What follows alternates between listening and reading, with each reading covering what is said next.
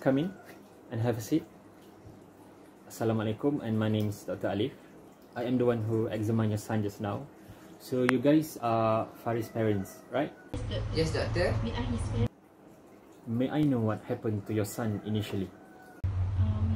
So actually this morning my son had a fever and seizure. So we brought him to the nearest clinic. The doctor there give medication to my son already. Then he also suggested we go to the hospital. My son does not have any seizure anymore, but why must we bring him here? I thought my son is okay now. Oh, I see. It's okay, there's no need to worry. The reason you need to bring your son to the hospital is because we can provide further and better examination and treatment for your son. From the physical examination, we found out that your son is still drowsy and he has a weakness in his leg. Oh, for my son. So what you gonna do now? Well, the next step that is best for your son is doing a lumbar puncture. The purpose of this procedure is for us to get specimen for further diagnosis. Lumbar puncture? What is that? I never heard of that procedure. Is that harmful to our son? Okay, let me show you. So, lumbar puncture is a procedure where a needle will be gently inserted into the canal in the backbone of your son's lower back. So, in the canal, it contains spinal cord and a fluid called the cerebrospinal fluid. You can call it spinal fluid. The procedure will take about 30 to 45 minutes. The symptoms shown by your son indicate that he may have an infection in his brain. The spinal fluid circulates in the spinal cords and also around our brains. So that is why we need to do a lumbar puncture, so we can get a specimen of the spinal fluid to check which organism causing this, because there are many organisms such as bacteria and viruses that can cause this.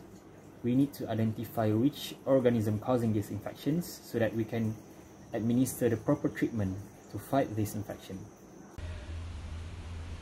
What? Infection? Are you kidding me?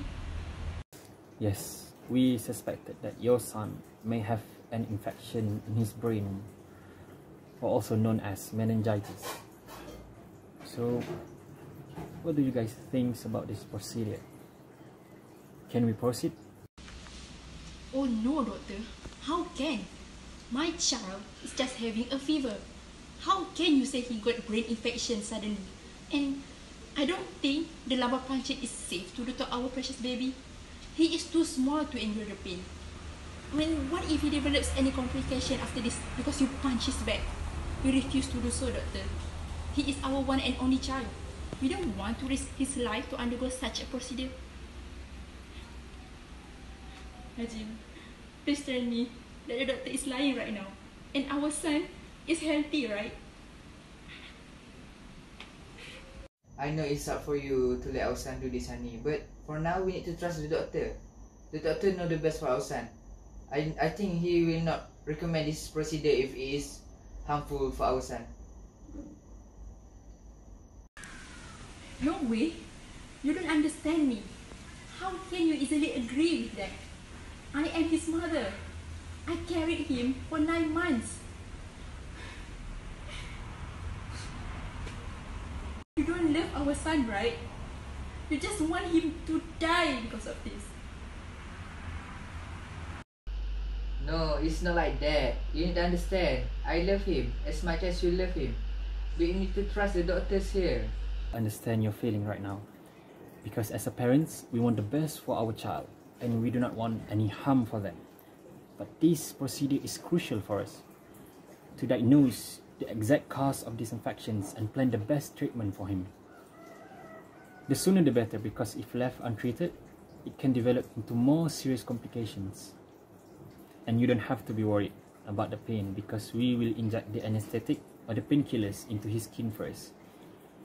The painkillers will make the skin numb. Only then we will inject the needle into his back. How about the rumors that I heard from the Facebook that the lumbar puncture itself can cause paralysis to our son?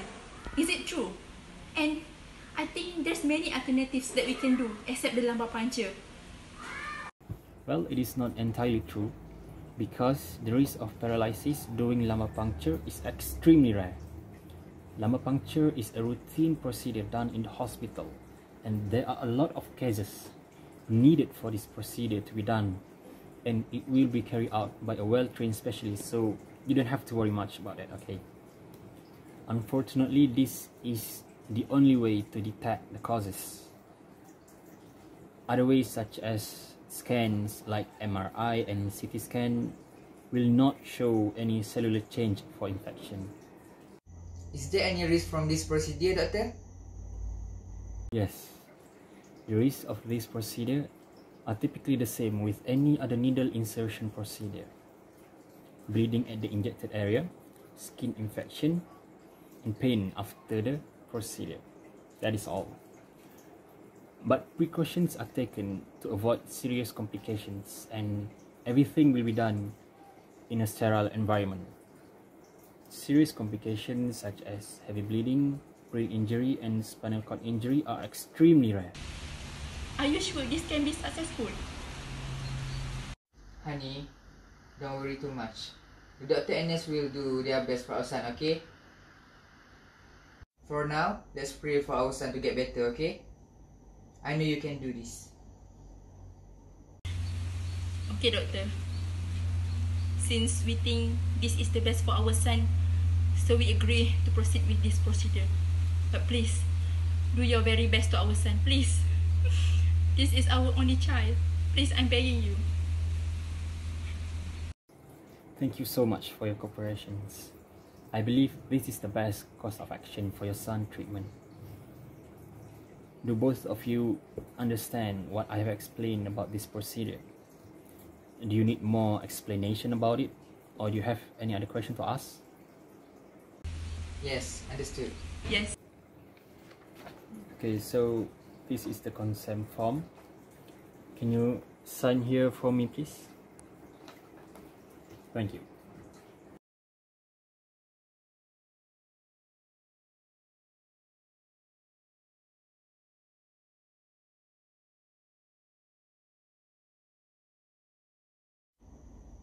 Doctor, please take care of our one and only son. Thank you.